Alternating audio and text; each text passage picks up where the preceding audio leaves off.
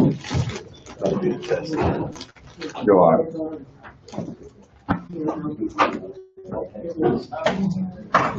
Good morning, good afternoon. My name is George Casimos. I was one of the first people to put it back together. I put it back together, and when I was almost done putting the cabinets up, they said two things. One, your flood insurance is going from $1,000 to $30,000 a year. You went from an A zone to a B zone, and then shortly thereafter, they said you're required to raise your home. You are substantially in damage, right? Those two words together. Is my collar good? Do I look good? I mean, I know I don't. Not supposed to laugh, right? But anyway, so I wanted information because I like abiding by the law and the rules, and the information kept on changing. I just got back into my home right after Thanksgiving last year. So I was in my home, and I was in my home after 6 months. It took almost a year to raise my home. So I was out of my home 2 times, and I think a lot of you guys are going to be out of your home 2 times. Is that correct? Yeah. So we have a bunch of experts here who are going to discuss a bunch of issues, but I just want to run over a couple quick things. When you find a contractor, you might have a brother-in-law that's a contractor, you might have a friend, a referral. If they do not understand building in a flood zone, if you're in the REM, who's in the REM program? Raise your hand. If you're in the REM program and your contractor does not speak REM, just ask them this word. Do you know what an ECR is? If he doesn't know what an ECR is, estimated cost of repair, I don't care if he's the best builder in the world, he's not for you, because you're going to get clawed back. Who's here for clawbacks?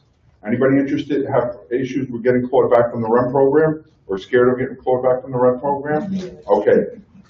If you didn't use a contractor that speaks REM, you're probably going to have issues. You want to make sure they're fiscally sound, and we've had a lot of fraud with these contractors.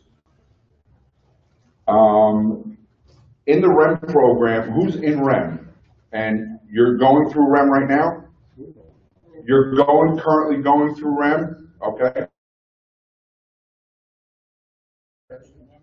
Just the beginning, all right. There's one REM program, but it seems different for different people. Some people only get $150,000, other people get $150,000 plus cost for engineering up to $15,000. So some people get $150,000 and some people get $165,000.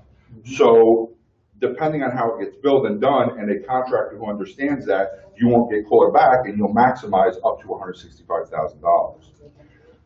If you go to a house raiser, okay, it might not be cost effective for you to raise your home. It might be more cost effective and quicker to knock it down. But if you go to a house raiser, he's going to say, oh no, it's cost effective to raise my house. If you go to a new home builder, he's going to say, oh no, you got to knock it down. There's a fine line, okay? Especially if you did not fix your home. Okay, so we have a new home builder and a home raiser. So you have both, okay? And they'll give you the skinny on that. Who's not in the REM program that's going to be raising? Okay. Not in the REM, but trying not to raise. So we'll try, right. So you're trying to get information, but might be raising. So you need to, right? Give you the one quick piece of advice. And you should join our group at StopFemaNow. And feel free, I gave some of you my business card. Friend me, I'll put you in a group. We have pages and groups and all that stuff. For instance, there's a young lady, her name is Lauren. She's from Brick. She's fantastic. She's been with our group forever. She was one of the first people that raised her home. And what she did is she said, I'm not waiting for these grant programs. I'm going to go get me an SBA loan. So she had a $300,000 first mortgage. She got another $100,000. Back then, it didn't cost as much to raise because it was a different ballgame. So she got a $400,000 SBA loan, a wraparound mortgage, at like 1.5%. So at the end of the day, her monthly payment is less now than it was before the storm. And she has a raised house, and she's in and out real quick. So those are some of the creative ways. We also have Jeff from Fairway Mortgage, who's going to give you some other creative, maybe 2 or 3K options and some other options here. I thought I was smart. I went and did it myself. I do a lot of stuff, myself. I went and try and, do certain things. I went and got an architect. That was a mistake. Because if you're going to raise your home, Matt will tell you, you probably don't need an architect if you're just going to raise your home, and they'll explain that to you. So I spent all this money on an architect. I eventually needed an engineer too for some other. That's all wasted money. Okay, so those are some of the things. If you think you're going to save money and time, might be an issue here. If you live close to the bay or close to the ocean, a block in or block out, the rules have changed again. Just last year, Elissa talked a little bit about it. We have the coastal A zone now, which is a different building requirement than the regular A zone, okay? So if you're stuck in that and your builder doesn't know that, it's gonna waste a lot of time. Come on. And there has been, and Elissa will tell you, and maybe Matt also, that there's been builders that just came in and put a magnet. Please, the reason we're having this meeting specifically is because one contractor, has defrauded 73 people that have come forward from one contractor. Now, whether that was his game plan in the beginning, to hit it and run, or whether it was, hey, let me just get jobs and I'll figure it, and he wasn't fiscally solvent. You know, he didn't know. He did two new home builds a year. Now he does 73 homes. That's $10 million. He doesn't know how to manage that kind of money. Okay, and that's what a lot of these guys did. A lot of these guys were good guys that were bad business people. They're good builders. They can build a house or two, and you can do the numbers in your head. When you get 20 homes, that's $3 million that you got to funnel around. And if the REM is keeping 20% of that, that's $500,000, please. When you get a contractor, house lifting contractor, go to his office. Go to his office. I know you want to get it done. Go to his office. See what he's about. If he's got a magnet and a business card and crossed out phone numbers and stuff like that, go in our group and say, hey, I'm thinking about using this guy. You know, there's a house lifter. He actually had a house that fell down. You might want that information, right? Would anybody want to use a house lifter that had a house fall down in the last year and a half? Absolutely not, right? We can give you that information. We'll just post it, okay? We kind of tell that. So we have, in this one group, I'll call it the REM group, New Jersey group, we have over 4,000. I think you're in it, right? Yeah. There were 4,000 people in that group. If you have a question on helicals or this or that, we have builders, we have engineers, we have all these folks in there that can answer for you, so you have a quick question. So with that said, we're here to give you the information, all right?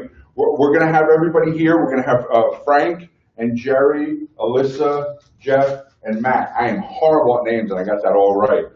They're all going to sit here and give you some information. They are experts in their field, okay? And I tell everybody, I like to keep things moving. We can sit here for 4 hours. We're not doing it, okay? If somebody goes long, I'm not rude. I'm just trying to keep it moving, okay? I want to get to the point and move on to the next one, okay? So with that being said, Frank, you want to give us a few minutes and let us know about building and all that? Sure. Good afternoon, everybody. My name is Frank Baldachino. I'm with DENJ. We're a family-owned company. My partner's background since 1989. Probably about 30 communities around the state, in Pennsylvania, in Delaware. All right, so we've built up and down the East Coast.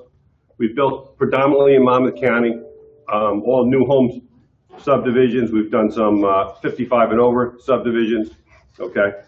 Once the storm hit, the REM program was looking for reputable builders, so we went through the vetting process like a lot of other builders did in the state, okay? So we went through the first round of vetting, and we were chosen as one of the REM builders, one of the original REM builders. Now they're down to 2. Basically, it was us and DSW, who now is starting to pull out also, okay? So we've been in the program since the inception, which no one else can really say at this point.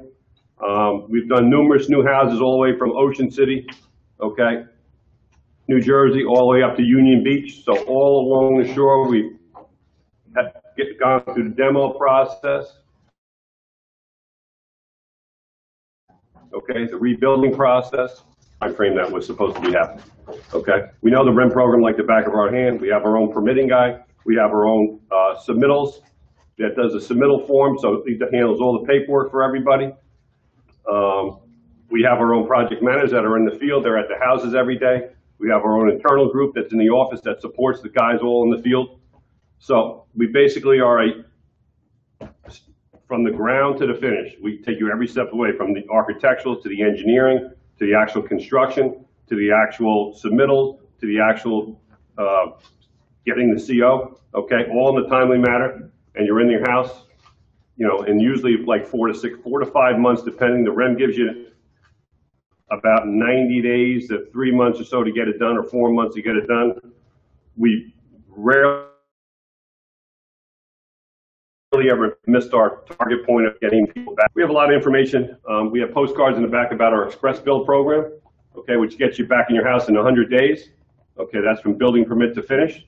Okay, we also have a brochure in the back that has the models that we offer in the express build program. So I want to make sure you take care of that. Pick one of them up on the way out. And also there's company information sheet on both Penn, Jersey and DENJ, all in the back there. Gives you our whole timeline of when we started, where we are today, how long we've been in the business, background on me and Gerry, and all the various communities that we've done in the state. And also our website's a very useful tool. If you log on our website, you know, all your useful information is right on there for you. And we're hands-on, so I mean, we're hands-on 24/7. If you have an issue, you have a problem, you have an email, you phone call us, you get a hold of us, and we respond to you ASAP. So we handle everything from start to finish for you, and it's a pretty easy-going process once we get it off the ground. Frank is quick, and Gerry, quick, short, and sweet. The one thing I like, they came and we discussed about doing a sponsorship, and we're very selective. Very it's the second contract, $1.5 million bond. They're not going to walk away from your house list, okay? If you want insurance, that's what they're paying. That's what it is, okay? Is it right? Am I correct in saying that? Yeah, we have, like, we're fully bonded, fully insured, fully licensed, new home and home improvements. So every base has been covered. We're also been a quality builder homeowner, so you'll get a 10-year homeowner's warranty. We've been in the quality builder warranty program for probably close to 25 years. And we've never had an issue whatsoever. You can check our references on that. You can also check with the DCA. Okay, they've never had one complaint about us lodged from a homeowner on a job that we've started and finished for them. So we also do a lot of custom building. I mean, that's what the majority of our homes were. Originally, we were doing custom building from 4,500 to 7,000 square feet up in the Monmouth County, Millstone, Manalapan, Colts Neck. That's where a majority of our work was done in the previous 20 years. Then we've kind of branched out in different locations, and then we naturally got involved in the REM program, and then we were all up and down the shore. Our home office is in Brick, New Jersey, right off of Manalapan Road. Our other offices is probably by the end of the month. So if you have any questions, come see me after the meeting. I'll be more than happy to help you with anything you might have, any concerns. There's an online question. I'm sorry to interrupt you. Sure. And are REM-approved contractors in Pathway B made aware of REM guidelines? Is there a contractor application form that outlines the REM guidelines that contractors are given? That's Pathway B. So Pathway B, everybody go, right? Pathway C is when the state and you did the job, right? Yeah. And Pathway B is I pick you. So you know how everybody goes, I'm REM approved? What does that really mean?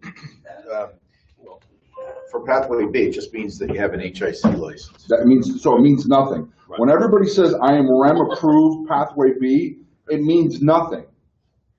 If you're REM approved Pathway C, you are required to get a bond, because if you screw the government, they want their money. You see what I'm saying? So please, when you say that, show me your bond, and they will show you their bond. Yeah. Pathway C, the vetting process was really involved in that. I mean, it was probably an undertaking with an attorney, engineers, architect, probably about a $15,000 endeavor on our part, just to lay out the money to present, just to lay out our presentation to the state to be chosen as one of the home rebuilding contractors in the state at that time, and the lift contractors at that time. A lot of the big builders couldn't even, Hogdanians, a lot of the big ones you see going up, they couldn't get vetted out. So it's, like George said, anybody can be a Pathway B builder or subcontractor. Pathway C is a totally different ballgame. Okay, you got the backing of the state, you got the backing of a reputable builder that's been in, that knows what they're doing, that's been involved in the building process for years and years, and has a track record through quality product. You've built how many homes in the last 10 to 20 years? Probably close to 500 now. All right, 500 new Probably homes. close to 500. Thank you, Frank. Jerry, tell us about the house raising. Thank you very much, Frank, right? Is that not bad? Any questions? Afterwards, stop by and see me. I'll be out here for you. Sorry.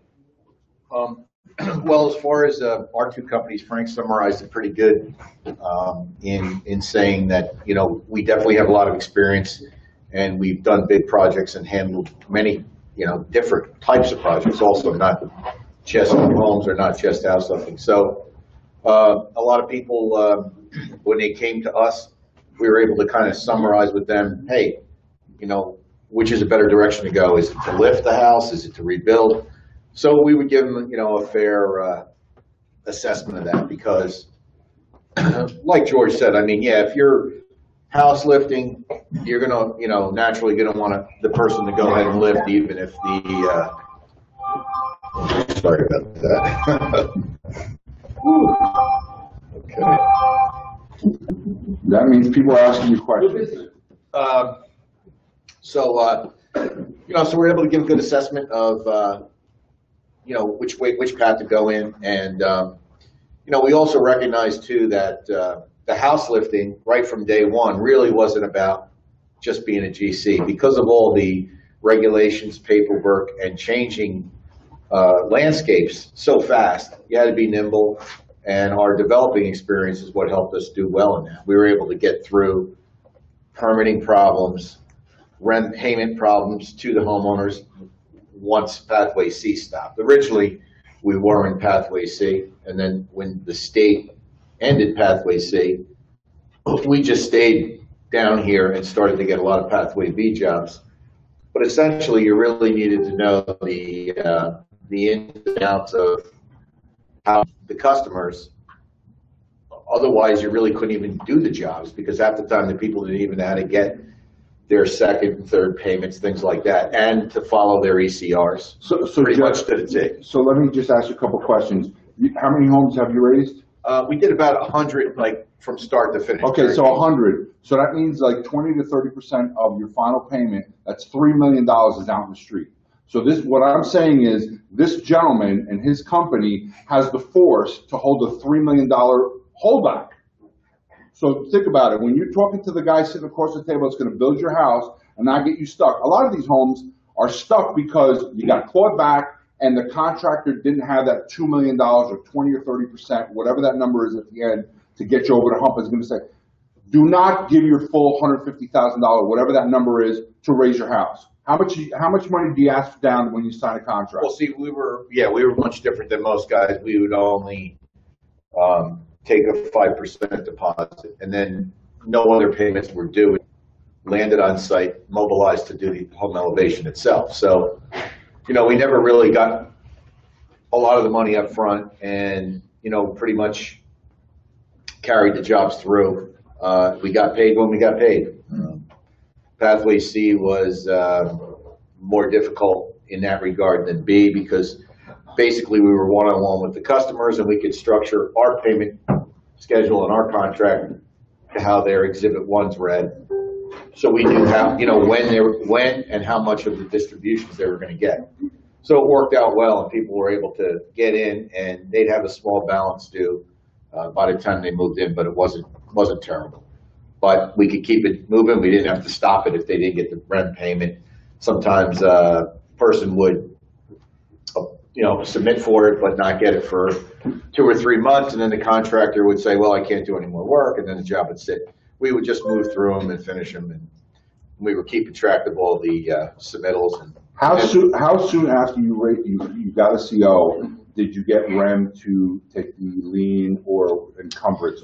Right now, I mean, of all the clients that we've done, I don't think anybody got a clawback. No clawbacks, okay. Not that I know. Because they would owe you the money, right? Well, they would owe me them. Yeah, in a sense, nobody got a clawback. And then the other thing is the lien removal, which is when that person is completely done with REM. Yeah. I am kind of out of the picture at that point because, you know, I've gotten to the CO. That's fine. Well, no, I mean, some people have got it done, but that process is time consuming. I think it probably would take an average person probably after they got their CO and after I was paid even, it probably would still take them 6 months to a year of paperwork with the state to get the lien off. And that's really between the state and the homeowner. And So if people wanted to come and meet you two guys, obviously they can call DENJ or Penn, Jersey, but it's real easy because you're right in the mix of things. You're the first property, when I come off of 35 on Manahawkin Road, you're the first property going on Manahawkin Road on the left. Is that correct? Yes. Is that correct? It's got a big yellow sign there? All right, so if anybody, we'll give you the phone number, their email. Look, I'm not saying use them. I'm saying definitely talk to them and find out what somebody real, somebody substantial knows what they're talking about, and then put them up against the next guy. Okay. The next person I want is Miss Commins. We've had her. She's the township engineer from Brick. She is a wealth of knowledge. If you live in Brick, you should know her on a first name basis, but you might not have to because she's going to give you all the answers today. I'm going to do the best I can. She's great. So, Elissa, you tell us first, and then we'll hit you with some questions.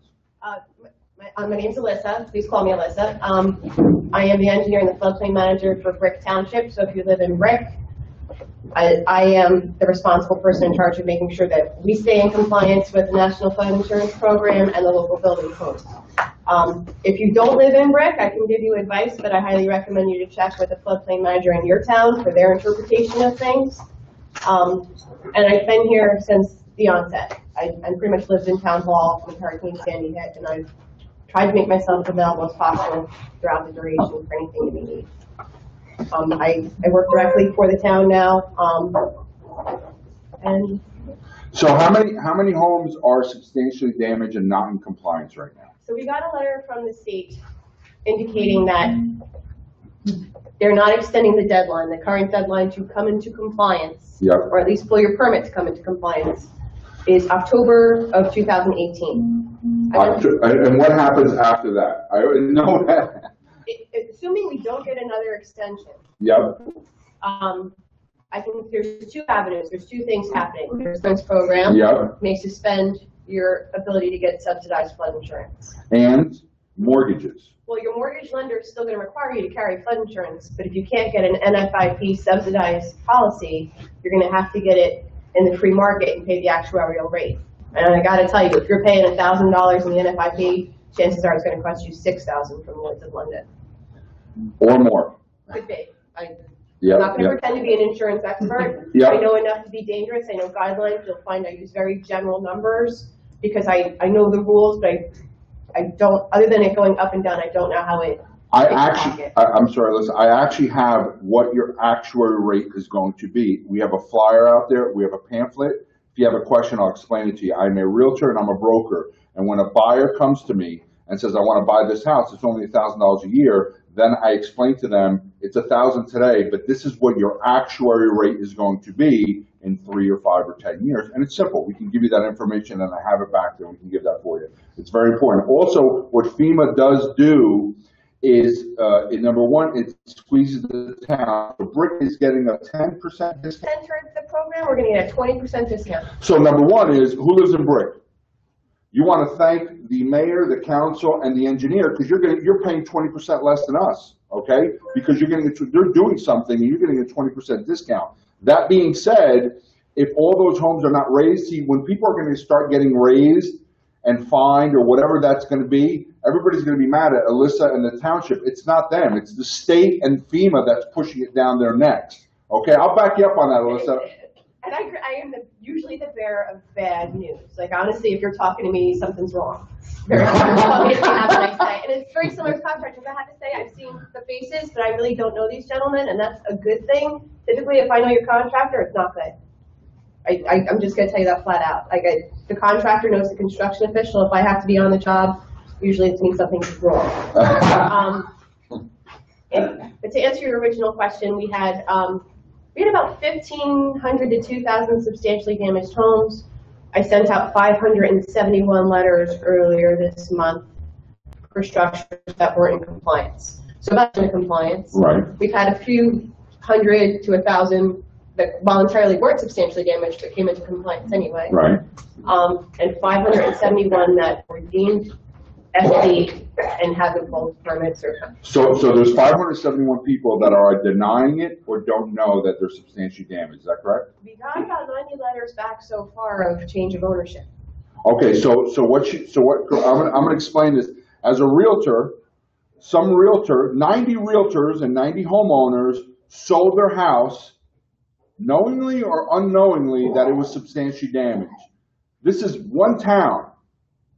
I'm telling you, there are thousands of homes in New York and New Jersey right now being sold that are substantially damaged. Buyer beware. So if you sell your home, I will tell you as a realtor, they will come out of your house, you go buy another house, and they're going to come after you. Okay, you and your realtor. So please, you must fully disclose that information. And as a buyer, you better fully understand that because you're going to be you're going to have issues. So I have a question. I know it's going to come up here. Is if I have a ranch and I have about 2 or 3 feet of water, right? If I have a ranch and I have 8 feet of water, I'm substantially damaged. Is that correct? Okay. Chances are, if you have a ranch and you had more than an inch of water in your house, you're substantially damaged. Okay. Can I tell you? I'm just going to give you a side note. I was in Louisiana 3 separate times. You know what they say in the township? You go, and these are the towns where the whole town got destroyed, 30,000 people. You go to the town, and everybody's got 7 feet of water, and it's a ranch. They say, do you want to be substantially damaged is the question. The girl behind the counter says, do you want to be substantially damaged? But here's the problem. They're going to come order you. Is that correct? To be fair, I did that for people. Right. And when the RREM program came out, there were plenty of people that wanted to be substantially damaged. Yeah. They wanted to qualify for that program. They didn't know they were going to open it up to everybody who signed up. And I wanted to get you on the side of substantial damage that you wanted to be on. If you want to not be substantially damaged, but I needed documentation with you to do it. Right. And I had to make the damage was accounted for in the cost of replacement. Right. But I tried to help everybody that I could. Of course, look, we're all human, and I know, and I've heard very good things about it. What I'm saying is, if you're in that threshold, you know, you don't have 9 feet of water in your house, and you don't have you're in that threshold. If I bring estimates, and I bring appraisals and stuff like that, can I massage and kind of get on or off the list if I choose, if I can? Yes, absolutely. In an isolated event, I could evaluate 10 houses or a block that flooded. In this instance, like Sandy, there were thousands of homes. Yeah. We did an own estimate based on the square footage of your home and the depth of water that we assumed you had. Right. We did a door-to-door inspection. I keep a database. So if you are going to sell your house, please call the town, or buy a house, call the town and find out what damage record we have for it. But I mean, and there were swings. There was houses in town if we put new flower boxes on them, they would have been substantially. Right. So can you explain the difference between a substantially damaged home and a home that falls into the substantial improvement and then you have to raise it, correct? So they're similar. Substantially damaged means the cost to repair the structure is 8% of the fair market value of the structure. Substantial improvement means the result of the improvement will be in excess of a 50% increase to the fair market value of your structure. So if you're putting on an addition and you're doubling the size of your house, chances are you're a substantial improvement. Okay, so let's say my home is worth $100,000. I got $40,000 in damage, and I wanna put a $20,000 addition on the second floor. So now 40 damage and 20 anew. This is where the NFIP really doesn't make my life easier because it's very arbitrary, and that $20,000 isn't the cost of construction. It's one of the factors I look at, but it's the actual definition is will it result in an increase to the fair market value. So there's people putting. I had a guy put $200,000 into his home. He made his house ADA compliant for his daughter. Didn't increase the fair market value of it one bit. Okay. So I mean, it's something to consider if you put an addition on it. So correct me if I'm wrong. If I take an 800 square foot bungalow in Ortley in one of these brick beaches and knock it down and put a 3,000 square foot home, it has to be elevated at that point. Okay. Correct. New construction and substantial construction, whether improvement or damage, has to be built in accordance with the NFIP. Okay, we're going to get questions at the end. I just want to hit them because I'm getting them on here. Jeff from Fairway Mortgage. Yes, I'm here to tell you, I started here day one. I've lived here since Sandy. I've worked with a lot of different people. I'm sure everybody's having, the reason when we first started talking about this, I was saying we're kind of entering a new phase now, as everybody knows. A lot of REM money is starting to dry up, a lot of special funds. A lot of people, I feel here, are going to be doing this on their own, spending their own money out of their own pocket, trying to raise your home and get it into compliance. One of the things that we do is, I don't know how many of you looked into other kinds of financing loans or rehabilitation loans. There's a home style loan, different loans that will raise your house. Again, as a real simple way to look at it is if your home is worth $300,000 and you want to raise it, fix it, and complete it up, it'll be worth $500,000. We base a loan on the $500,000 final price. So all those things can be done to your home in one loan, finished, and you're done. That's a nice way to do it. We also do bulkheads and things, so I know it's kind of a new thing we added. That I've had a lot of realtors come to me that I don't know how many people have bulkheads here. It's a very important part of the home. Everybody kind of ignores it, but we all know it costs $20,000, $30,000, $40,000, $50,000, whatever it is. So really, can you finance that when I buy it? Am I getting a 203K loan? That would be a home style loan if you do the bulkhead, which is a little more flexible. Again, just so you know, what a home style loan is, it's a renovation loan that as long as you add something of value and it's permanent, we can add to the loan. Like you can fix a pool, believe it or not. You can go into a loan. It's basically, again, as I'm saying, it's an after appraised value. We can look at the house today, $300,000, whatever it's worth. The house raises, again, I don't want to put a number on, they're all different, and some of the work you do is afterwards. So we'll appraise it and it's finished value. So you can get a loan based on that and do all the work at once. You can also roll it into one of the REM loans, because I'm sure a lot of people here, once you raise your home, you're looking at putting another deck on, you kind of lose all your area, you want to change it up a little bit, you might want to add a room to it. We can add on top of that REM loan to that loan, so you want to do that. One critical thing everybody has to remember here is try and think of your financing before you do this job, because you don't want to get stuck. And I've actually worked with Gerry, great to work with, where we had a situation where COs are in question. You want to make sure that most people have a CO now that they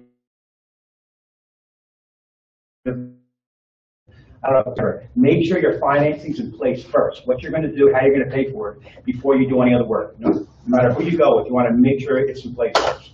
And like I said, there's everybody here. You can refinance. Some of you have second home. You can refinance your northern home and then use the money for that. You can do. Some people might want to reverse mortgage. We can also do that in some homes. And there's a whole lot of different options. You got everybody's story is a little different. So. The other thing that George kind of put in there, which is very interesting about value to the mortgage people, I will give a mortgage to anybody, but you have to have the flood insurance.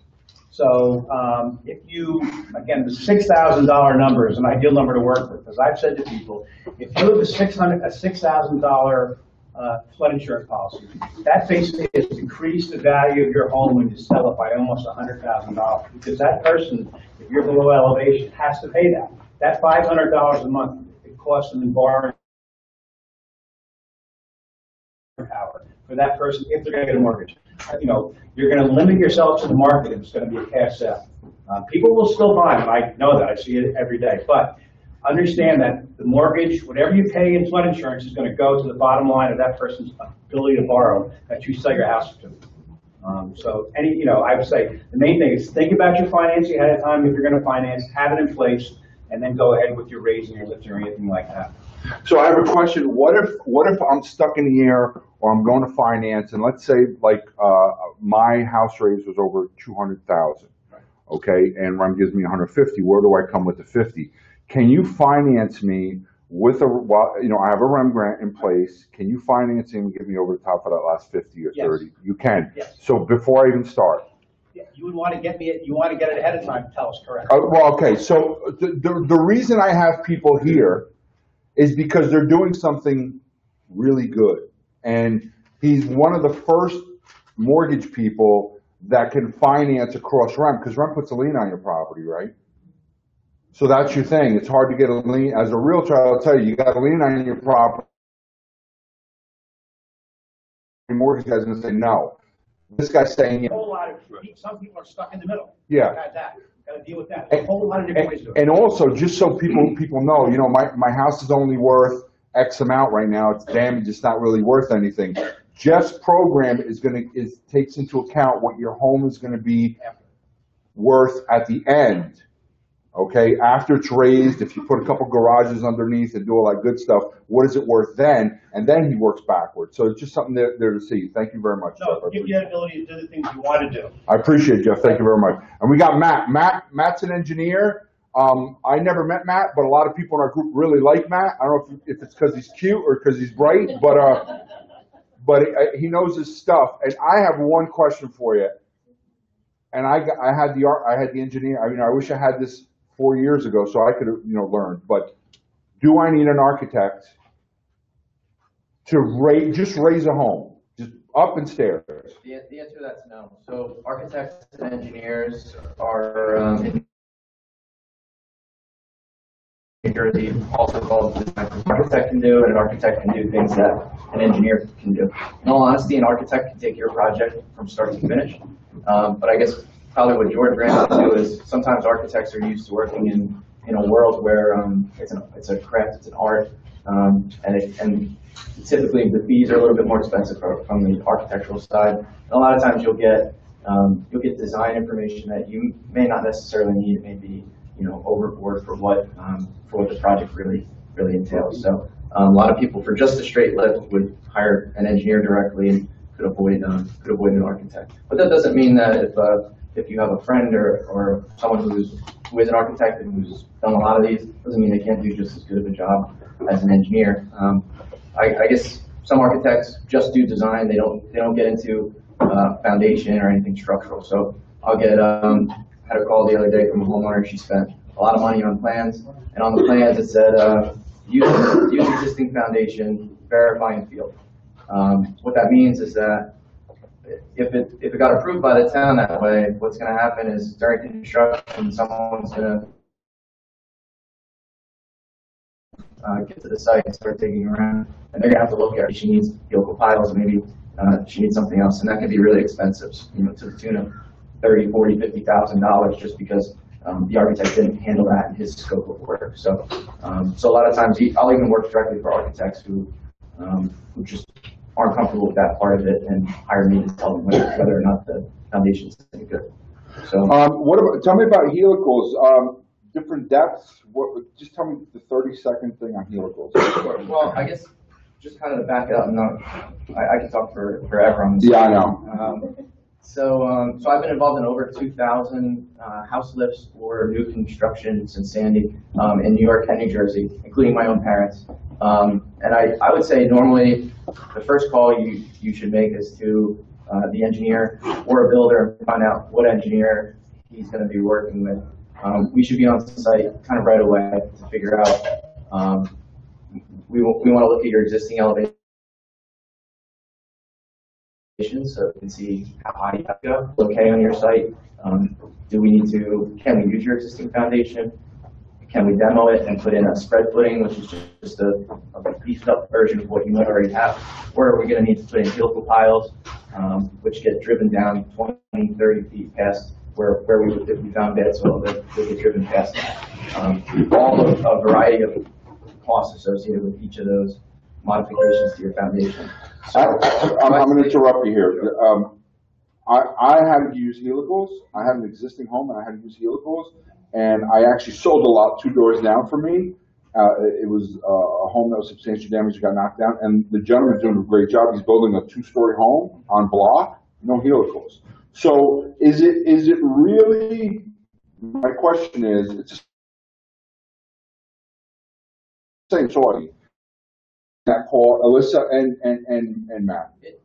It is, I can answer that.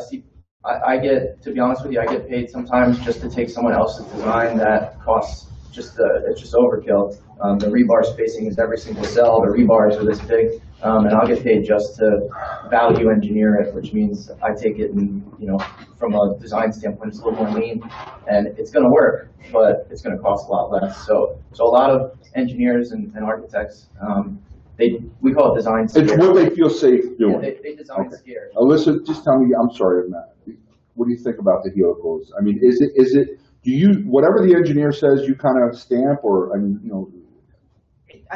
Well, if it meets the code and it's certified, more or less, yeah, we have to approve it. Okay. I'll tell you, I'm going to quote the construction official. Yeah. You can build a house that meets every code in the book, and I wouldn't want to live in it.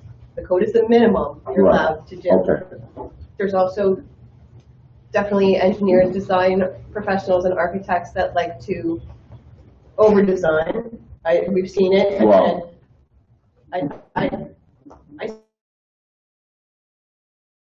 take $10,000 in lumber by value engineering. The one I didn't even need, 42 helicals. I needed 42 helicals. That's what I needed.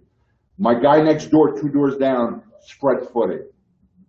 You know what each helical cost?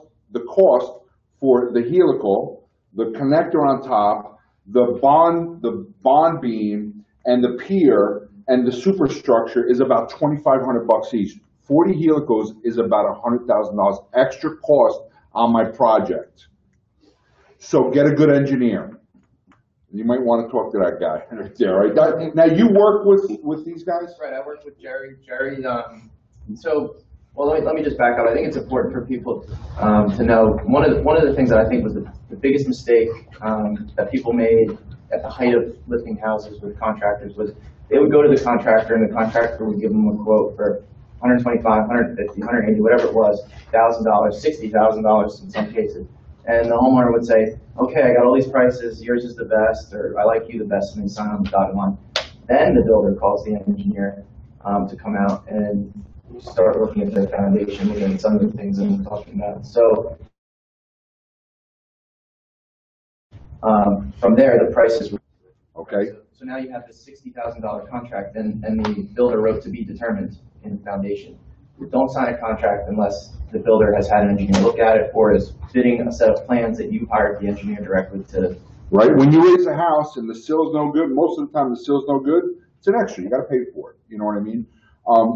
If you need helicals and it wasn't in your design, it's an extra. You're going to pay for that. Do you have the extra $100,000 for that? You have, and I'm not trying to get you there, but that's what happened to me. I knew I had soft soil. I knew I had an issue because I had put an addition on my house before, and he said you couldn't go 2 stories. This is years ago, so I knew I had some kind of issue. So thank you very much, Matt. Now, were these guys so far informative on just a 3-minute speech? Is that good? Give them a round of applause, please. I appreciate that.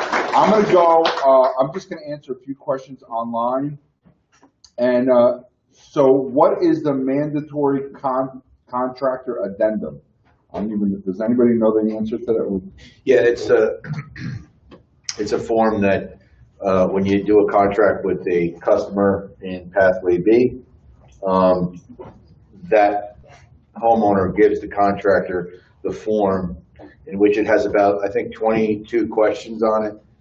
And me, if it's a house lift, for instance, for Penn, Jersey, I'm the contractor. I have to go and initial and answer each question and give it back to the homeowner. Okay. So it's a easy put,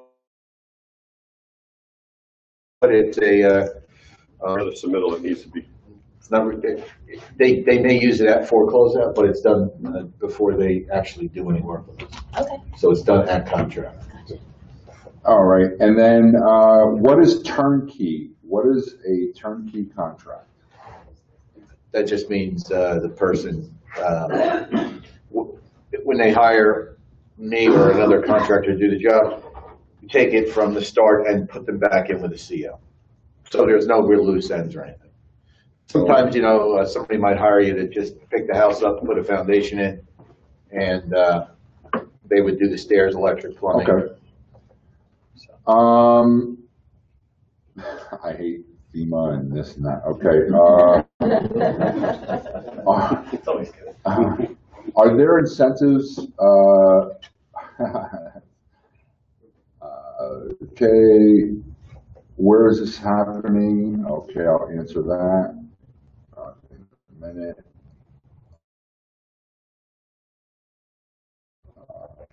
Okay. Houses were raised and reset not in compliance with your town's flood elevation requirements. Were they not raised high enough or too high? I had one that wasn't raised high enough. I've had several members where, correct me if I'm wrong, anybody jump in, they put it on the block, they build the foundation, and then they have to shoot it, and you got to sign off on it, right? Bricktown's a little unique in that, as a floodplain manager, I'm not the construction official. Usually it's the construction official or the zoning officer or somebody that sees, when you're building a house or when you're listing a house, you have to get what's called a foundation location survey, which makes sure that the zoning officer looks at it to make sure it's in compliance with the setbacks and where you said it was going to be on your property. And the building subcode official looks at it to make sure your block is at the right elevation. And they were doing that. I wasn't looking at it because I never even knew this thing existed until I had a house come back that was, it was like 2 inches too low. And it met, to be fair, it met the NFIP requirement. It didn't meet the 1 foot of freeboard. Oh. But I still couldn't sign off on it. So now I check the foundation location surveys, or the subject official brings my attention if something. And they got to get signed off. But some guys are dropping them. I've heard some contractors, they drop them and get nothing from these guys. Have you had that? Have you had guys go, I'm not going by the book. Okay. There's she may never see it, but there are houses that have been lifted that when the foundation locations are shot, they're too low. And then hopefully they didn't put the house down and then they had block to it. There has been cases I've heard of where houses have been put back down, foundation location shot, they didn't do it in the right sequence, and then they had to pick the house back up. It has happened, it doesn't happen very often. Right. If you live in Brick, how do you know if you're getting a 20% discount on your flood insurance, and is that for completed homes? If on your renewal, it should show you at the bottom line. It'll say what your price is. It'll say CRS, Community Rating System discount, and it'll say a 6, which equals a 20% discount. So you should have everything summed up, and it'll be at the bottom. You won't see it until you get your renewal. We just got in May this month, so here going forward, you should see it. And I'm told that you should get a percentage back when you renew. Like if your renew is in September, you should get the 3-month discount from this year, from 2017. Okay. Now, do you guys work with Gilbane and CBI to get to the CO? Like how does that work? Well, we did work more hand in hand with them in Pathway C. So we do know a lot of people down there and have a pretty good relationship with them, which is a release from the homeowner to let us talk to their project managers down there. Then we don't talk to them. Okay. But most people do have us sign that, so we can talk to them for them. Close out RREM. Okay. Yep. Yep, I like that. Okay, and then we're almost done with the questions, and then we'll get everybody. Are pier footings supposed to be inspected before or after houses were set? Okay, that depends on the town. Pier footings? Oh, that would be before, yeah. You okay with it? It can actually be a mix. So, from the engineering standpoint of the house, so your existing house is on a foundation that may have settled. You probably had a builder come in and level your floors out after the storm. So say your floor joists had settled and they were like this, and the builder came in and made them level. The floor joists may need to be out of level to keep your floor level inside the house. So what we'll do sometimes is on these older homes that we know may have some issues, they'll lower the house down on the perimeter foundation, and the interior piers, they'll just leave everything kind of temporary posted inside the house. And then they'll kind of move that beam around until your floors are completely level, and then they'll build the piers up. So not always are the pier footings inspected before the house is down. Sometimes cribbing's in the way, sometimes there's issues. Okay. Are there any more grants? Anybody know of any grants? The only thing we heard of a reimbursement grant a few towns applied for. I think Brigantine, Margate, Ventnor, I think. That was actually, I tried to get it for Brick, but it was because of Jonas. Oh. Hurricane Jonas. Like they got, what we got during Sandy, Cape May, and Atlantic counties got during Jonas. So it was only eligible for that event. Okay. We can open it up if people want to start asking questions. Go right ahead. I'm from Cape May, you said Cape May. Could you elaborate a little bit on that? So the mayor found, somebody had sent him an article about a new grant program that was coming to help people lift their houses, and he said, if we want in, or at least look into it. Right. And I called the floodplain manager in Seattle City, who's a great guy, Neil. And I said, what is this? And he goes, oh, it was for, I think, Jonas. It was Jonas or Matthew, I forgot. Jonas, the January problem? Yes, and it was, you had a 500-year event, and just similar to, we had the RREM program for our program that, and Jonas for us here wasn't that bad. And we had some minor flooding, but nothing like Irene or Sandy. And it was the official from Seattle City, you said? I believe it was Neil. Neil is, he's the floodplain manager, Okay. and I'm not sure if he's a zoning officer too. Okay, thank you. What towns have you guys done work in, Gerry and Frank? Give me like, Pretty much from Union Beach down to Ventnor, so Even down to Manahawkin, even, yes, Manahawkin, yeah, Beach. Margate. Ocean Yeah, City, yeah, Margate, yeah, Ocean yeah, City. Ventnor down that way, yeah. Okay. All the way, pretty much from Ocean City up to Union Beach. Okay. All the way up, And and you all the serve, towns kind of in between. and you service those areas. Yeah. Okay. Yeah. Atlantic City, Next question? Tom's River. Listen, how has the New York City lawsuit and the revision of the flood maps affected the elevations in work? So far, not at all. New York City appealed the preliminary flood maps, and they won. And as a result, there was an independent board assigned to come up with a solution or a resolution to the issue, and they decided that the NYP has to redo the map. In doing that, I mean, they used two storms, one from 1990 and one from 1960 to do our preliminary map, and now they have to incorporate a lot more data. The county decreased us by about a foot in elevation, rough numbers. And it started out as 2 to 3 feet in New York City, and it went down to like 0 to +1 as you got to Cape May County. The further away you got from Long Island to Cape May, the less it helps you. I want to get on this. I spoke with the resiliency office in New York. It's a groundbreaking study. Generally, what do you usually do when you fight the maps? You go and make sure that they see the dunes and they see coves and stuff like that, right? I would send them topography. I would send them like elevations of your properties. Like they have people in the V zone that were on a coastal bluff. Just things that generally didn't make sense to me. But I would just look at the map and I could identify what didn't make sense to me. But until you actually had the exact science that they used to put the map together, which they don't give you, it's almost impossible to go through it like you would go through a stormwater report or a hydrographic analysis and say, oh, no, there's your error. Have you, by the way, have you seen the report from New York City? Yeah. I'll get you the whole copy if you want. It's great. So I spoke to them. I was actually on a conference call with a bunch of folks from New York City, the council and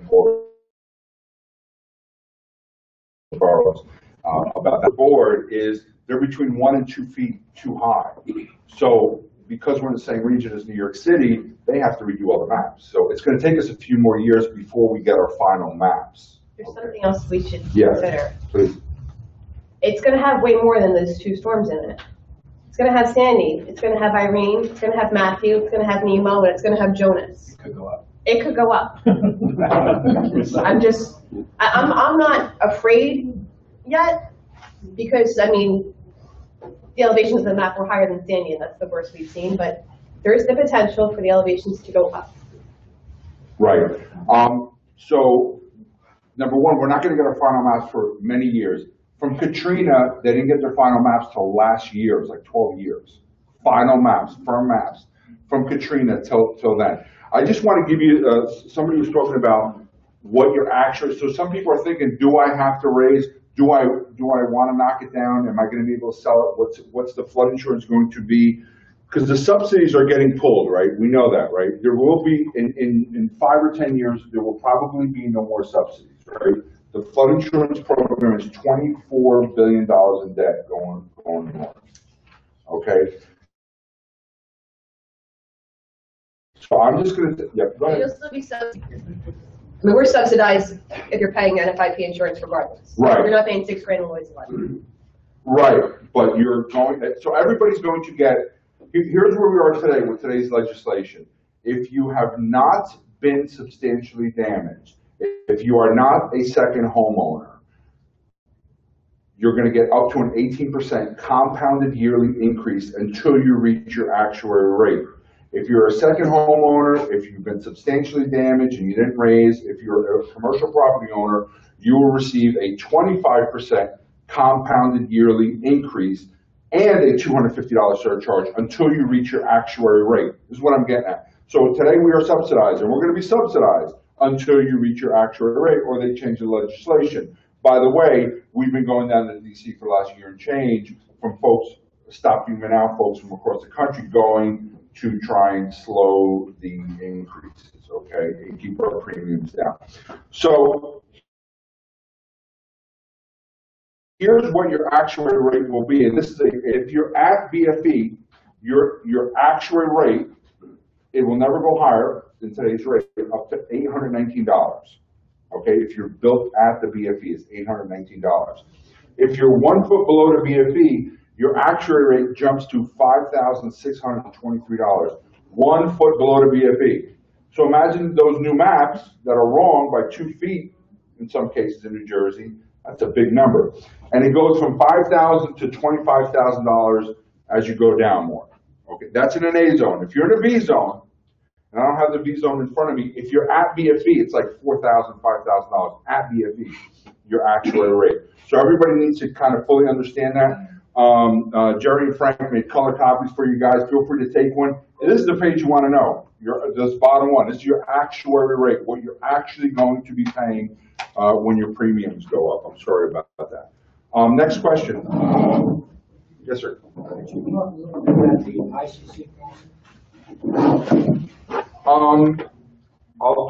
Anybody want to jump on that? Go ahead. It stands for increased cost of compliance, that ICC. Okay, it's $30,000 that flood insurance makes available to you if you are substantially damaged.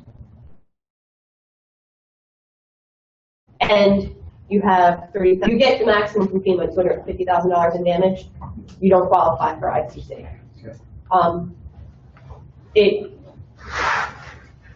Depending on your insurance carrier, you may be able to get some of that money up front. Like if you have a contract with someone to elevate your home, you may get another installment once your house is at the right elevation. For some insurance carriers, they won't give you anything until you have your CO and get you at the right elevation. Now, let me ask you this. You're going to get a sum from RREM, 150, or the engineering, 165. This 30,000 is on top of that? Nope. So that is, who does not know what duplication of benefits means? Okay, duplication, if you're in RREM, are you in our group, are you on Facebook? Yeah. You should come join our group. Are you in our group? Well, I'm on your email list. Okay, yeah, you should join our group because we have a little bit more information, but duplication of benefits is very important. So if you have a duplication of benefits, it becomes a clawback at the end. Getting ICC in most cases is a duplication of benefits unless you have a high unmet need. Right. And these guys will tell you. Now, most people say if you get ICC, it's a duplication of benefits. That's incorrect. If you have a high unmet need, then you can still get it, or a portion of it, okay? Yeah. And working with somebody who knows, and by the way, another reason I like these guys, and I do like these guys, is they have the preeminent expert. Unless you're talking to the head of the RREM program, you want to talk to the young lady that works for her. She worked for RREM, she's a professor, she worked in New York with the the girl's so overqualified. She worked for Ocean County Long-Term Recovery Group. This girl knows RREM, Gerry. Yeah. So what he does, because I asked him the process is, he takes your RREM grant and he sits down and he says, all right, this is where you're going to be. You're going to be short this much, barring, some little issues. He's going to do his engineering, he's going to do this, and then he's going to have Gerry or him or whatever look through it and say, this is where you're going to be. Instead of signing a contract and go, all right, you got 150,000, here, let's do this. And if they don't comply, you're going to get clawed back. And on top of it, you know that that is a minefield that you better knowing that. All right? Listen, what are the tax ramifications of raising your house from an assessed value? If I have a house and I have an assessed value, I raise the house, it costs me $50,000, $60,000, $80,000. It's the same house, same square footage. Straight lift? None. None at all. You still have a 3-bedroom, 1.5 bath house? None. If you put in a double garage downstairs, you might see a bump. If you do an addition in line with it, you'll get assessed on the increased value. But if you're just doing a straight lift, and actually, a lift with the garage space, you don't pay any affordable housing fees, and you may get a tax bump for now having an attached garage. But a lift, straight lift, is no affordable housing fee, no tax bump. And you may want to talk to the tax assessor, because she could give you the hardcore number on it, but I don't think you get anything. So my assessed value before should be the same assessed value after. Correct. As a realtor, I will tell you, put the garage. If you're going to raise it 4 feet, raise it another 4. Pay the extra taxes, because the garage space is going to really, you know, we don't want to pay taxes, but the value is going to offset that. Especially if you're going to. A lot of people are tired and want to get. Definitely put the garages down. Okay, so my father was, affected by Sandy, and at the time, there was craziness going on, and we were told at the time to just get back into the house any way you can. So, make a long story short, we were, we had some flood insurance money we were provided. We had some help from Habitat for Humanity. He got back into his house. He's been living in it for the past X number of years, and he was just provided with one of those letters that he was substantially damaged. So he owns his home. What should we be doing today to, what are his options? Does he need to still lift? He's 84, Okay, and you're in Brick. And we're in Brick. Okay, so. Short acres. So you have the ability to try and appeal the determination, and we can work your numbers and see if we can get you on the side of substantial damage you prefer to be. I mean, if it was close to 90 to 100% damaged, it's a long shot, but we can try. I'm assuming you don't want to lift.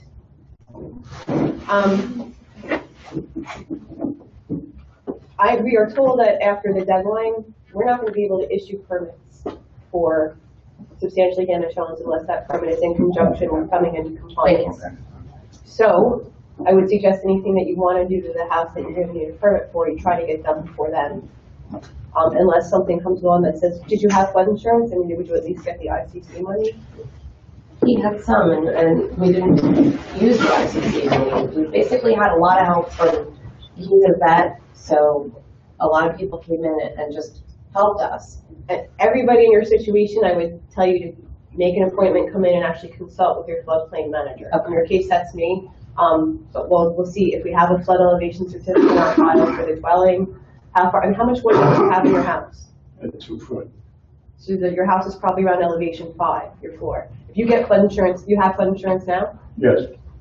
Can I ask about what you pay a year? $1,000. Okay, perfect. You want to come in and talk about your options and your availability. I'm really feeling for you, because we don't even have a map, and we know we're getting another preliminary map, and they're telling us we're going to force people to raise their houses to an elevation on a map that we know is going to change, right? That's a great, can you just, that last sentence, can you just elaborate on that for a second? Right, so we have a flood insurance rate map. It's from 2000, and your floor's probably right where it's supposed to be, so you pay about $1,000 a year. If you're lifting, I am required to make you lift to the preliminary flood insurance rate map plus 1 foot, which is probably in your case to elevation 8 or 9, I think it's been. It's a preliminary map that was just thrown out in appeal. I'm still required to enforce it until the new map comes out in 2019 or 2020. Now, I won't even see that map till 2020, and I have to make you, and I'm gonna. And you can't get a permit on his house after 2018 is what you were saying. So they want us to lift to it. That's not, Wait, and not be able to keep the permit. Wait, let her finish. What?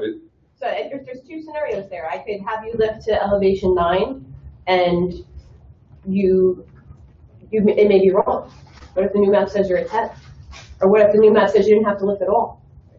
I mean, really, I'm stuck. Wait, it gets better. You're stuck. When the dune system is done, FEMA has to come in and take into account a 25-foot dune going out 100 feet that's going to protect us, right? Yeah.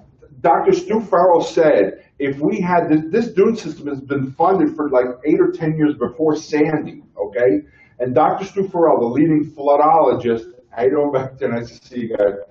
The leading floodologist said, if we had this dune system, there would have been minimal. Sandy would not have flooded us. The current BFEs would get lowered. Now, I'm not a FEMA flood map guy, but I'll tell you what I am doing. I got my map on the FEMA flood people. The people that did the flood map appeal in New York City, everybody from Zerilli down. Zerilli is not the builder out here. Zerilli runs the resiliency program in New York City. From not him, but everybody down there. I've spoken to them. I've spoken to the professors.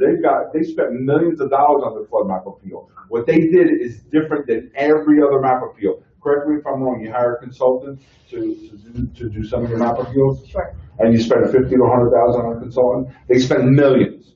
They went back under the underlying program on the methodology that was wrong. Okay, this is supposed to take 100 data points. Okay, they took 2 or 3 of the worst data points. Okay, so it's going to skew the BFE higher. I'll show it to you. Like, Dan, if you're a policy, anybody want that information, send me an email. I'll send you that stuff. It's very interesting. My point is that your BFE, technically, you're at a 6, right? This community is at a 6. They're saying you got to go 8 plus 1, 9. And this is the pre-firm maps, right? Yes. And that the New York City map appeal is going to affect where you got to go. And we still have to take into account the dune system that's going to protect you, and both of those things are probably going to take you down, and you might not have to raise your home, and you and me who got our elevation grant probably didn't have to raise our home, and we could give it to somebody who could have raised their home. Pretty stupid, isn't it, of our government doing that? Is that pretty stupid of our government doing that, our federal government? That's the problem. There is no decision being made. That's the problem. I'm sorry I'm going off on a little tangent, but it frustrates me because many people lost their home because of this, and I'm sure you've heard the brunt of it. Ms. Cummings and everyone else here in her position have said, "Why are you making me raise your home?" She's not doing it.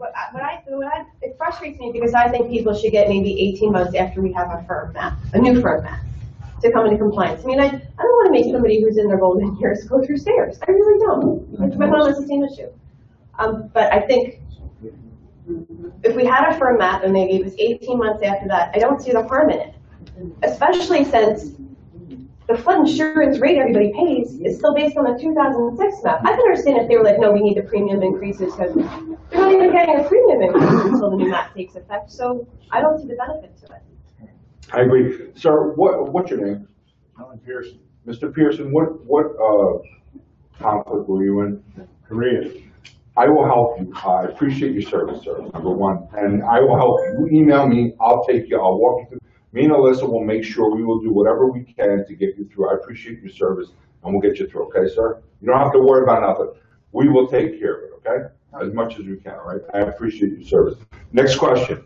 I just have a quick question, since you said about the maps and all of this, and it's not, I didn't want to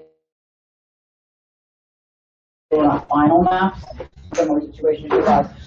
You raise it to whatever the number is, and they come back and it is being higher as opposed to what we're anticipating being lower. Do people who've already raised and have to raise again? No. Yeah, wait, let me take a step back.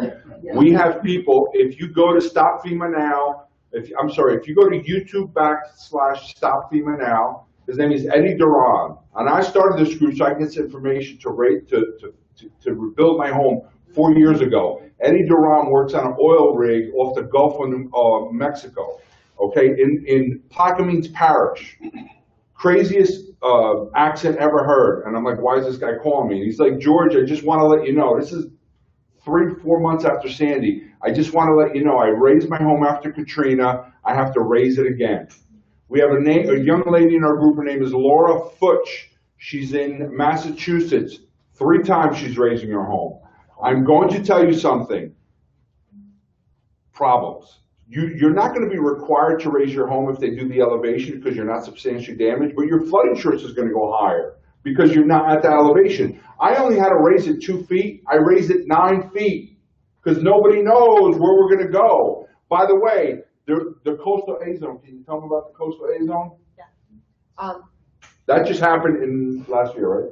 Yeah, and this isn't a FEMA issue, this is a building code issue. So right now on our maps, this is for the first time, our maps show a line that delineates moderate to wave action. So if you're in a V zone, you're susceptible to waves in 3 feet or greater in the event of a storm. The LIMWA is supposed to represent an area where you could see 1.5 to 2 feet, the in-between range.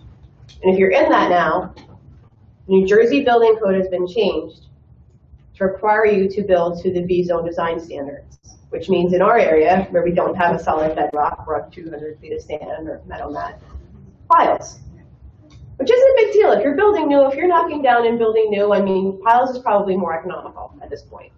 But if you have an existing block foundation, particularly if there's nothing wrong with it, you cannot use it. You have to lift your home, take that out, and put in a vertical foundation. Helicals or piles.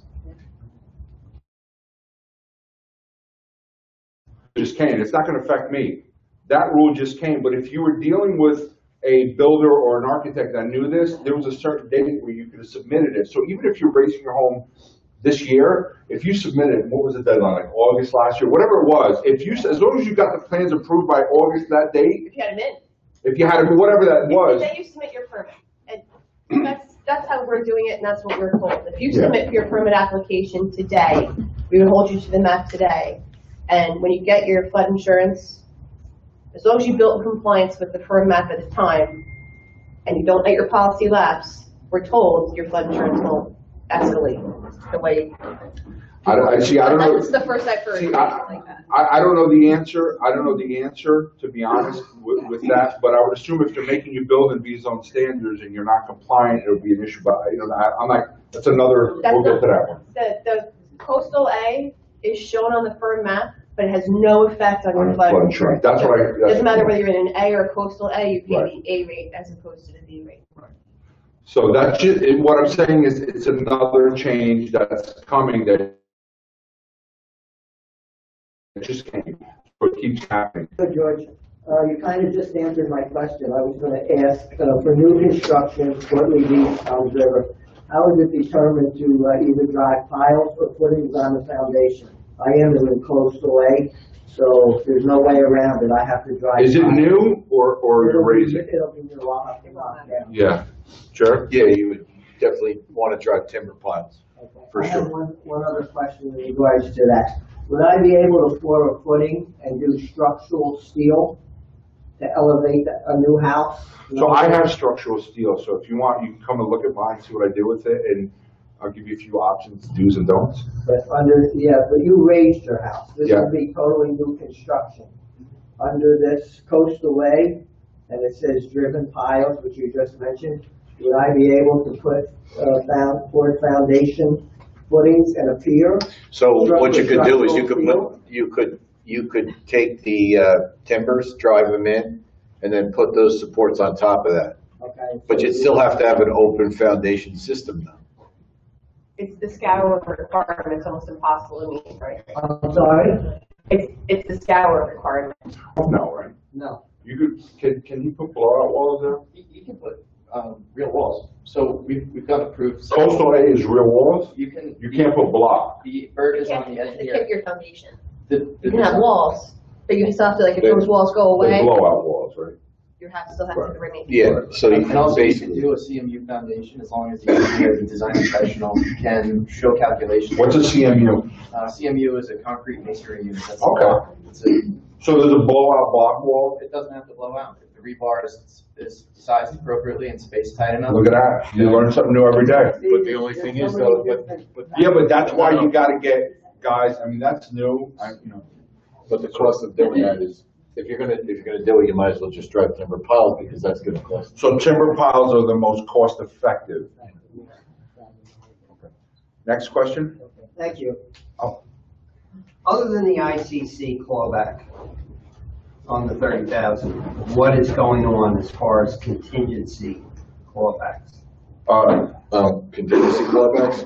Yeah, they pretty much will take anything that, if you got if contingencies in your grant, all right, and they have a contingency number in there, 10, 15, 20,000, whatever it is, they probably didn't give you 15,000 for engineering. I don't know. So the way to try to get unclawed back is make sure you take care of all your engineering, architectural receipts. That'll go against that contingency. Also, anything the town required but they didn't put in the ECR will go against the contingency. So you may not get a clawback. Because, you know, when they say a clawback, I didn't get the full 150, so I got like 120. Right. Okay, so now all these prices that you got while you're rebuilding, they've gone up. Oh, yeah. Oh. Well, you know. It was all new construction. It was. Or down, new construction. Right. I mean, they did a poor job of explaining to people what was going on with what contingency means. They told you got a $120,000 grant. What was your contingency? What they like put? 40,000. Oh. So really, you got $80,000. Wait, Rembrandt was $68,000. It went up to 200. I mean, you only get up to 150. What I'm saying is, his original grant award was really $80,000. Right. $40,000 contingency. I know, but they might have made a mistake. If you can go back you could do a scope and do a scope change, which is what I did, and I went from 68,000 to 200. I mean, they only give me 150. I wanted to go high because they made a mistake. What's the scope change? Well, that's why we're. You know? Go ahead. Well, yeah, the scope adjustment, you got to take your file, your plans, and your whole thing, and then basically what you do is you take a look at it and you assess what they did and what they paid you on to what you really have to do. The difference of that would be your scope adjustment. I'm going to put it in our terms. You know, it's very simple. RREM gave you an estimate to do your home. They made a mistake. He's going to look at it and say, this is what it really costs. You're going to give it to RREM, and they're going to go, oh, you know, it's 200. I tripled it. I tripled it. They made a mistake. They didn't even know I needed Helicals. Thank God I knew. Imagine if I raised my home with $68,000 grant. I signed it with the contractor, like he said, and then you go, you need Helicals. Where do I go? So, you know, you want to sit down with someone who knows RREM. That is where you're treading water. So like you say, you really have an $80,000 grant. I don't know any home. How many square feet is your home? Was it or is it now? Was it? It was 1,500 square feet. What is it now? 3,600. Wait, you had 1,500 square feet and they only give you 80,000? Yeah. I mean, I'm assuming you're built. Is that correct? Yeah, hold on. Did you? Your contractor should explain that to you earlier. I mean, he should have said. No, I was the contractor. Oh, so you GC'd it. Okay, good. Okay, so I had the ability to go out and borrow money for whatever I needed to finish. Okay, so to build the 1,500 square feet, or to rebuild it, you chose to build new, which is fine. To rebuild 1,500 square feet, it costs more than $80,000 and raise it, right? Right. So you should have put a scope of work as change. Originally, you would easily got. My first floor that got flooded was 1,300 square feet, and I got to the 150. Yeah, they so do a TDC. Should have done this, should have done that. When you're out of your house for 2 or 3 years. Oh, look, please. So. No, you might be, I don't know, this is the first time I've heard someone. You gotta look at your exhibit 1 and see what their total development cost of the job was from day 1. Start there. Well, they went with whatever a 4-bedroom house was, you know, they had those numbers out there for, you know, what it cost. So then they built just- a 3-bedroom or a 4-bedroom, And then- they worked from that. Okay, then they deducted, if they didn't get any flood insurance money or they deducted anything else you get from that, that's where they give you your grant award. Right. Oh, they deducted, you probably got a good award then, flood insurance. It wasn't 250, Okay. you know? I have a classic case. Yeah. Of what he has right now. Yeah. They're looking for 40,000.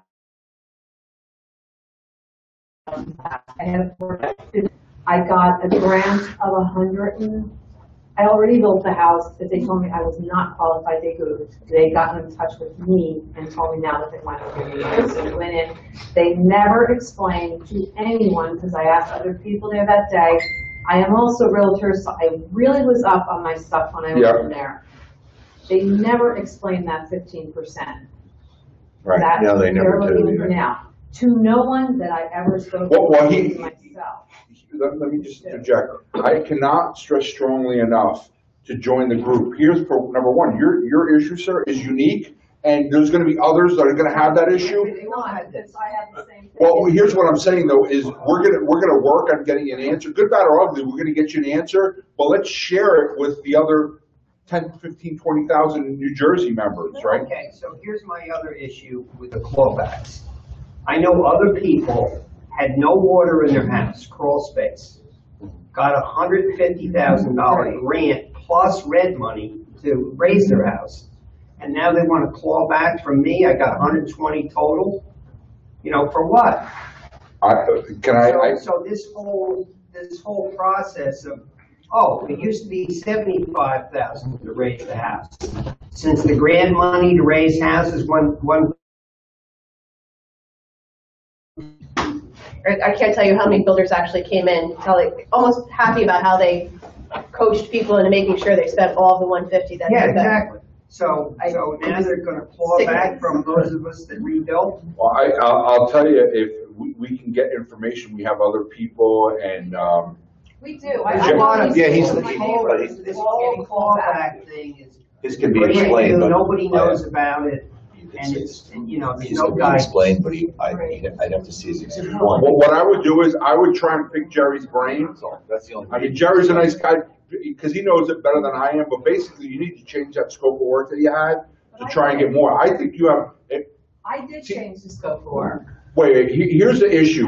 Has anybody had a? But everybody's E1's unique, and you have to examine the E1 to answer your questions. Right, You can't do it from here to there. I can't answer them. I have a question. Anybody been defrauded by a contractor? Okay, so here's where I'm going to come back to you. Are you a plaintiff on the? Okay, so are you a plaintiff? Yeah. Okay. Good. So if you're a plaintiff on the motion for whatever they're doing there, you have a high probability of getting reimbursed. Okay. So you have, not only do you have flood insurance, RREM, house raising, a contractor, now you also have this fraud. This is where I'm coming to you, and you finish it right now, RREM will not reimburse you. So you can't finish your house if you want to get reimbursed. You know that, right? Okay. I don't know if that's happening to you. If you've already finished your home, can you go back and now change the scope of work? I don't know if that can happen. If you can, you're in great shape. If you can't, then you're stuck like these folks. You see what I'm saying? So I would get the paperwork, and if Gerry wants to give you a few minutes of his time, that'd be great, and he could explain it. But I don't know. I bring you to the experts, and they kind of figure it out from there. You know what I mean? I don't know the answer, but if you send me an email, what does your project manager say? Your caseworker or your case? I get so many calls from different people all over. I got like 10 different people that call. I'll give you my card and we'll email and let's. Like how many people are going to call me from different RREM? Just so you know, the RREM program, the contract for the RREM program is not a contract for X amount of recipients. I'm going to explain to you. I'm going to explain to you the business you want to be when you grow up. The REM program is a time and materials contract. That means every time they pick up the phone, they bill the program. They were originally funding for 15,000 REM recipients. Got approved. There's 8,000. Why are they not bringing in new people? There's a lot of people need help. So every time they pick up the phone, they bill you. Just wait till we find out what it costs to oversee a $150,000 grant. Just wait till that day comes. When you say they, Gilbane and you got it. and they're the ones who actually explain everything to you, Yeah. go through the process? Okay. Explain everything. If you go over to Lakewood and they said, here's your grant, here's how we calculated it, here's your money, goodbye. Here, from I didn't get the grant, and from my bird's eye view of what I see happening to people in town, to me it seems like a good program. Because I know without the RREM program, you get stuck with your ICC money, and maybe if you're lucky, you get some HMGP money. So they seem to take everybody from the state said, take all these people that were paying unemployment to and hire them and give them jobs to answer the phone. That's what happened. And nobody had any idea of Oh, no. They just ran. instructions, but the idea of the grant being fantastic. Oh, no, the grant administration, they blew most of the money on oversight, and they didn't have the right people overseeing. That's really the bottom line. Yeah. So the bird's eye view isn't so bad. It's dead on that. But I have to tell you, they did it with me. I went to Hamilton, New Jersey. REM actually called me in and they had project managers who sat with me 4 and 5 times, and she kept looking at more and more. And then I had called the attorney that I had gone to where I sued the insurance company. Did you get more money? I got more money on my own. I have to know who you used later on. Just tell me. Just let me know. But yeah, because for a 4-bedroom, 3-bath house, 4-bedroom, 2.5-bath house, I got $75,000. Wait, you had a 4-bedroom, 2.5-bath home. How many square feet? 1,700. 1,700 square feet, and they gave you $70,000. How much water did you have? My rent, my insurance company. 70,000. Your flood insurance. And how many feet of water did you have in your home? It settled at 2. Two feet of water. 2 feet of water. It's disgusting that our flood insurance. Our flood insurance program, by the way, is getting reauthorized this September, and I expect everybody to pick up the phone and call their congressmen and senators, because I'll be in D.C., and say the flood insurance program is not really an insurance program. It doesn't pay when your home is substantially damaged. Substantially damaged means substantial award. Half of us wouldn't need a REM grant if we got our policy limits. Is that correct? Yes. Correct. That's our problem. So please, even with the REM grant, call your congressmen and senators. I am in contact with them all the time, and it helps when more people call and say, this is our problem. But, so they will look. and change your scope after you're done. Change your scope. And then they came back to me and they wanted a new proof of loss. Yeah. And I said no, because I knew that I had sued, and it was said by the state that it would not be duplications of funds if you went and got what you really were supposed to have. And I guess because in my mind, I really think I know that they're so screwed up. I said, I'm not giving it to you, I'm done. And I had already had my inspection. Now, I have not heard from them. It wasn't until I said, don't call me anymore. So who got more money from flood insurance on their claim? Anybody reopen up their claim? Okay, I'll show you an article, because everything changes. I don't just say something. I give it to you with a credible source. I try and bring somebody who knows a little bit more than me. But there's an article in the Star Ledger, Senator Menendez, that anything you get from flood insurance will not, and this is a REM program too, Sam via the tone, will not be a duplication of benefits. I can show you the news article. If you're in our group, just say, hey, George, here it is, and you can look at it. You can research a lot of stuff in that group, okay? So thank you very much. Next question. It's about unmet needs. I'm not sure, like, we were awarded the $150,000 grant. Our insurance company paid us basically $40 a square foot for our home that was ruined with 2 foot, or we have 2 foot of water, just a slab. Told we have to rebuild. Okay. And $150,000 we were a house when this all happened. Anyway, are there any avenues or places? Did you get a REM grant? Did you get a grant from REM? The 150. Okay, so they calculated out 150 minus whatever you got from your flood insurance? They did not. They gave you the whole 150? Well, we've been awarded it. We haven't, the only thing we've used is like that 15,000 for the engineering and that's architecture. different than. We were awarded, like, I think, from insurance.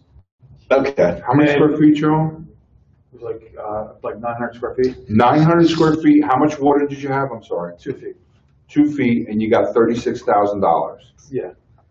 NFIP, that was a joke. You spoke to my wife Nancy about it. We contacted somebody you knew. Anyway, back January. How much did you get? So we got another $7,000, and they closed our case because of that. And but Gerry, do you have any? NFIP, you almost have to separate them when you're talking about REM. Yeah. NFIP ripped everybody off pretty much for sure. Yeah. You know, especially you hear something like that, that's incredible. Yeah. But really what happens is when REM gives you that grant, they do something called a total development cost. Really, it means what was, assuming your house was completely destroyed, what's it going to cost the day after the storm to put you back? All right, that's called a total development cost. And they start deducting from there. And when they start deducting, they start deducting any money you got from flood insurance, donation, ICC? Not ICC yet, but if you originally when you took the loan, SBA loan. Okay. So they would take that. Let's say that your total development cost the day after the storm was $200,000, and you got zero from SBA and from flood, you got $165,000. They can give you 150 of it. You understand? I think so. So you got 150. Right. The 15 they threw that in later, so just forget that. Okay. But you got it, so good. So the bottom line is that's how they did that. But if NFIP gave you 200,000 and your total development cost was 200, REM would have gave you zero. You understand? Okay. That's how they did it.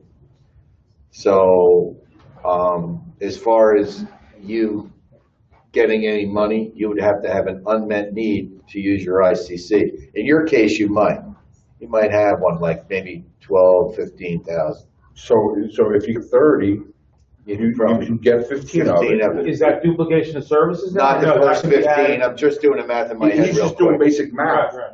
You know, but you know there could be changes to scope that'll get you up higher. Correct. This is where I'm getting at. Okay. That's right. People are going to a contractor and saying, how much is it to raise my home? And you get a guy to do it for X. But what if we can get you more money and get you to use it? That's the issue. Even if you maxed out your grant, your unmet need could go higher, so you can get other things that won't get clawed back from the grant. We've interviewed a couple builders early on, right? And they asked, how much is your project, or like what are you going to spend on it? And my wife and I had no idea. Like I have no idea what a house costs, because it seems that all, you see 169 or whatever they're saying, sure, turnkey, and I don't know. There's a lot of uncertainty. Get somebody that speaks REM. Do we understand that if you're in the REM program, there's a lot of variables, especially for the folks that have been in it and done it. If you've been in and done it now, would this meeting have helped 2 years ago? Oh, yeah, sure. And again, look, and we've had these meetings, but they're sparse, and I wish I had these meetings for me when I started, because I had some issues that cost me a lot of money. So if you're in the REM program, get somebody who speaks REM. Don't get a builder with a magnet on the truck. And you got a lot of people in our group, and it's disgusting.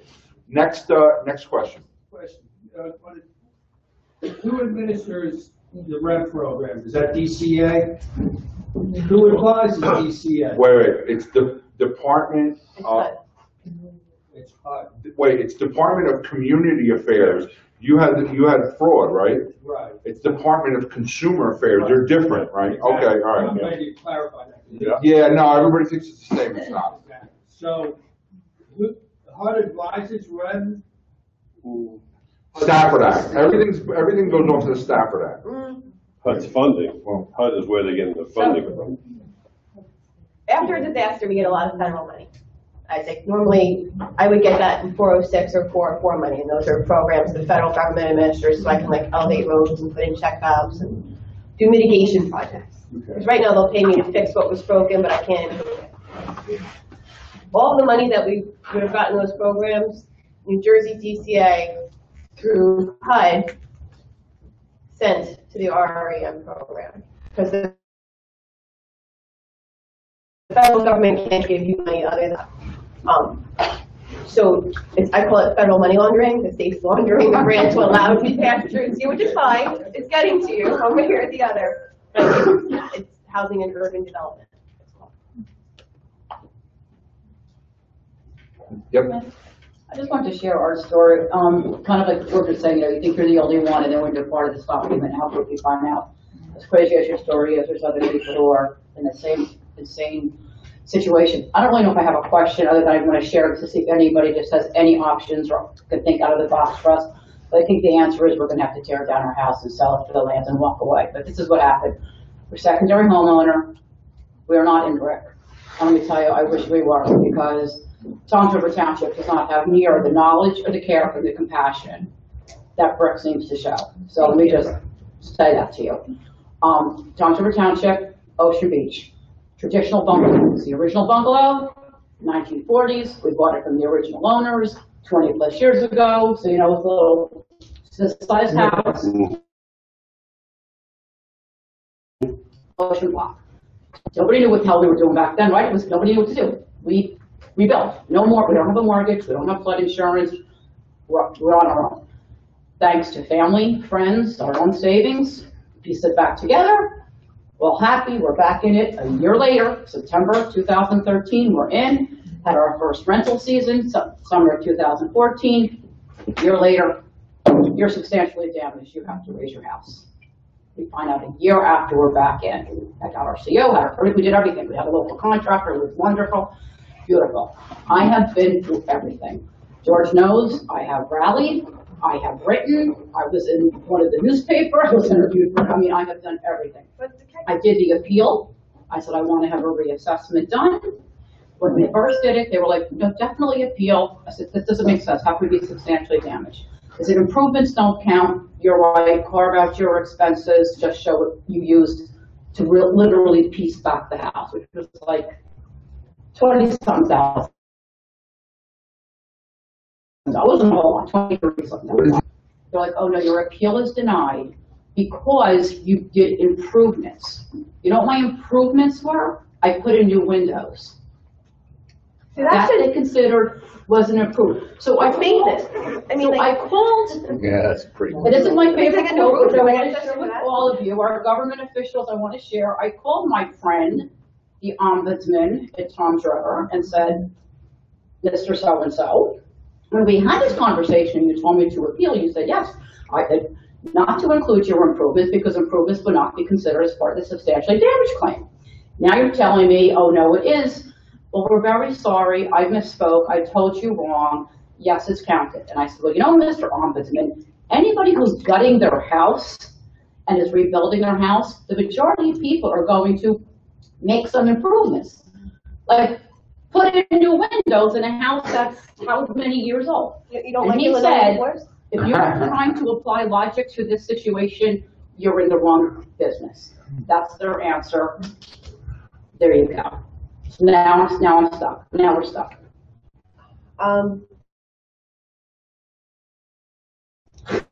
So I think at the time to sell, we're going to have to tear down the house and sell just for the land. What about the bungalows? I'm sorry. What about the bungalows on the brick side? 2 feet of water. Are they done? They're not done? Is there room to wiggle? We have abandoned properties. We have a lot of bungalows that my first estimate was you had $80,000 in damage. You're assessed at 50. Like, there's no way I can help you at that point. But we had some people that actually came back and they had receipts. And if you had receipts, you did a lot of the work yourself. Depending on the trade, I apply a multiplier to it. And I come up with a number. And I do appreciate it when those people kind of put that together for me. I had one come in with a shoebox full of like thousands of receipts. Took a while, but I would, again, and it's very subjective because every floodplain manager is going to look at it differently. And don't look at things that you have to do for routine maintenance, like a window, a new roof. Like those are things you have to do to your house every, 30 years. They counted everything. They counted everything. When I'm telling you we're this close, but I tell you it put us this much over that 50% we came. Why don't we do, you and I will have a chat offline and we'll figure this out. I don't think I wish I would have known you were this close, because when you're this close, we can limbo. We can limbo a little bit. Yeah, yeah. The substantially damaged, you guys have used two words. One is fair value, and the other is assessed value. Now, the houses on the Barrier Island, in Brick at least, the assessed values are artificially low because of the value of the land.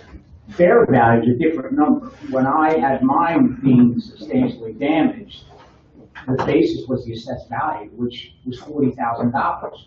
Is what, and because to fix the bungalows, clearly more than $20,000.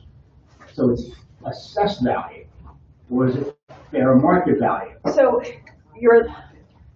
again, not everybody's going to have an appraisal for their property or their house, especially a recent one available for me to use because you were waiting on a catastrophic event. So I'm allowed to take the assessed value of the structure and apply what's called an equalization ratio to it. It's established by the tax assessor, and it is throughout the township. So bricks is different than Toms River, is different than Point Pleasant Island. And what that does is supposed to give you a fair market value adjustment based on how far we are away from when you were assessed. But that equalization ratio, you're only applying to the assessed value of the structure, not the whole property. And if IP only cares about your structure. Would I be able to get an appraiser, give me an appraisal for right before the storm on my property and give it to you? Not if you gutted the house. No, before the storm. Oh, yeah. If you had a recent appraisal for whatever reason, I can use that. Which very few people have. Wait, a recent one before the storm. Can I call my appraiser and say, just go back to the data on October 20th of 2012, and what was my property worth that day? The data is there. A lot of them won't separate the structure from the land. What if I can do that? I don't know that you can, because I'm going to look at your assessment. Yeah. I just got to be consistent. All right, I understand. So I would take your appraisal, and I got to treat you the same way I would treat everybody else. If your appraiser said your property was worth more. But we did do that. We did the reappraisal. I went to an appraiser to try it. And again, it all comes down to that stupid freaking window, which they had told me this 4.5 years ago. See, we're also only going back 5 years. Thank you. So Call me, okay? Yeah, it just lost my, but let's say for whatever reason, anybody who's in this situation, you're substantially damaged, you did not raise your house for whatever, it's my situation or whatever situation. You were, like we were saying in the very beginning, you go to sell. That buyer, obviously you have to disclose to that buyer you're substantially damaged. So are you, generally speaking, that person's going to be faced, they're going to inherit your mess, which means they're going to either have to raise the house or tear it down. It's worth, those bungalows are worth like $10,000 less. Are you better off just ripping it down and selling it? No, don't rip it down. Who said that rip it down? Do not rip it down. Well, you know what I would do? Here's what I would do. Remember we were talking about the different elevations? Right. I would ride it out until a gun gets put to your head. I don't want to sell anytime soon. I'm just afraid we're going to. But the elevation might come back down. I mean, we're hoping I don't know if they're going to start finding us because we didn't raise. Something's going to happen. We don't know. Deadline. I don't know of anyone in New Orleans that got fined. Okay. And I could be wrong, but I haven't heard anything about that. I agree. People threaten you, like if you're not in compliance, you might be fined. If you're not in compliance, you're not going to give you a CEO. If you're not in compliance, you don't have a permit. That's a condition of your selling. We're selling it. If you want to strip it down, we will. But especially on the barrier islands and on the beachfront, there's so many other variables. There's capital requirements, there could be zoning, you may have a homeowners association. Just the value of an established footprint may I'm go to trying to value. hold on to it, is what I'm trying to Do me a favor, let's take this offline and I'll give you a hand, I'll walk you through it. Township, yes, sir. Just to this gentleman's point about the appraised values, you can only appeal the total number. So when the tax assessor puts a small number on your house and a big number on your property, it's so when it gets torn down after Sandy, they're still collecting a lot of taxes on the value of the land, and you can't get them to change the balance between the land and the house. This is how it's been gained. So when you limit the structure and they say vacate that structure for $60,000. No, it's And you cash can't, value. you're stuck. You can't appeal the split between the land and the house. It's a game. That's a good point, sir. Any other questions that we have? Yes, sir. Just one last one. We came in late, I apologize. I missed Frank's introduction, but my question concerns advocates. If an advocate turns you on to a contractor and it turned out to be fraud, are there any legal maneuvers there that are out there? Well, I would publicly call them out. I mean, you know, like to me, look, I take it very personal if I recommend somebody or our group recommends somebody. We don't do that willy-nilly. If somebody does that, you want them to stop and not hurt other people like you've been hurt. So, you know, me, I kind of put it out there on a megaphone and, you know, just put it out there. You're a bad guy and you should be recommending people. But there's no wrong. You guys are in the front lines, and ladies are. Well, is it like a recovery group or is it like a church? I don't know. I don't know what your question is. No, it was a group of 2 or 3 people that put out. Why don't you talk to me offline? Not directly. Not directly. Sure. In some instances, like my parents' grant, they had a contractor circled by the program manager on who to use. I can't tell you who to use, but this one's good, and they circled it, and it turned out that they were they're accused of fraud. So in some cases, even the program was recommending contractors that were.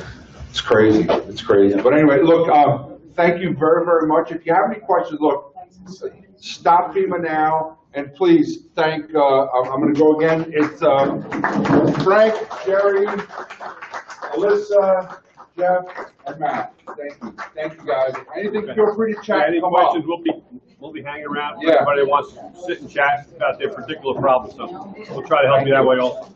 Yeah, thank you. Sure. Good. How